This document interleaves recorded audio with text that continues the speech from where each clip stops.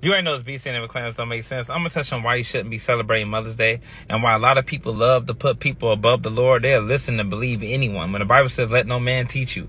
And it came to pass as he spoke these things. A certain woman of the company lifted up her voice and said unto him, Blessed is the womb that beareth thee, and the patch which thou hast sucked. But the Lord said, Yea, rather, blessed are they that hear the word of God and keep it. Because a lot of people, they like to say, oh, it was Mary, that blessed the Lord, that raised him. No, it's about the Lord's word. It's about his sacrifice. He's the author and finisher of our faith. And a lot of people like to put their moms above him, put their fathers above him, put family members above him. And it's just sad to me because they don't realize what they're doing, celebrating these pagan holidays.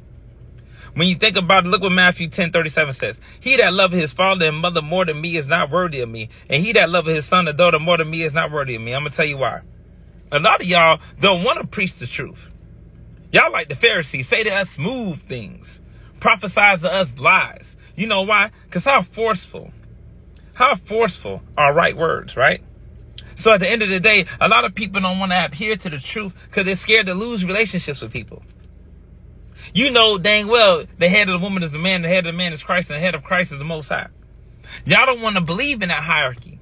Women want to be overly masculine. They want to be above the man. These men are emasculated. They don't know how to rule their households well. They don't know how to have their children in all subjection and all gravity. People want to put their mom on such a pedestal when your father's supposed to be above your mother. And not only that, if you got a mom that's not teaching you the Bible, doesn't know how to teach the young women how to love their husbands, how to be holy women, how to dress in modest apparel.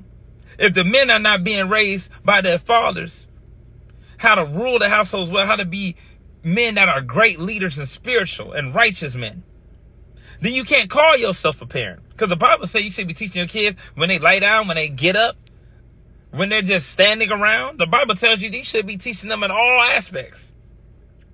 So if you're not teaching your children about spiritual warfare, if you're not having any type of conviction in your life, being renewed in the mind, meditating on the word day and night, then you're not a good parent.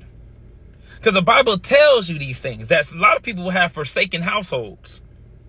See, you'll be betrayed by both parents and brethren. You can look up that verse. See, people better understand something, because children are not supposed to lay up for their parents. Meaning you're not supposed to be trying to take care of your mom. You're not supposed to be trying to take care of your father. The Bible tells you children should not be trying to lay up for their parents.